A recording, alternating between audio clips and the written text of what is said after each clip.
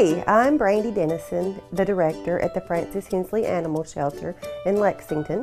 This was the first animal shelter in Henderson County, and it was because of Francis Hensley left her estate, so it would be to assist all the homeless pets in our area.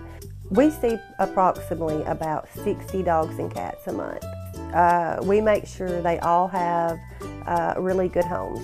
You can fill out your application online on our webpage. It is fhhas.org,